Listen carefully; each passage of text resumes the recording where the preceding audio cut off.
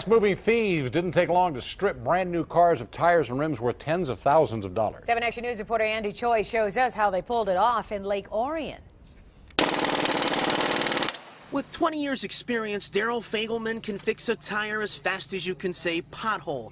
But even he couldn't believe how fast crooks took the tires and rims off 13 new cars in the back lot of Melash's Palace storage yard Sunday night in Lake Orion. The dealership owner says all of this happened in 2 hours. So they knew what they were doing. They took some of the most expensive ones. It's going to end up being probably about $70,000 to $80,000 worth of damage and wheels and tires. Here's how the crooks got to the tires so fast. They broke into the car, got the key to the lug nut. That gave them tremendous speed to get to the tires.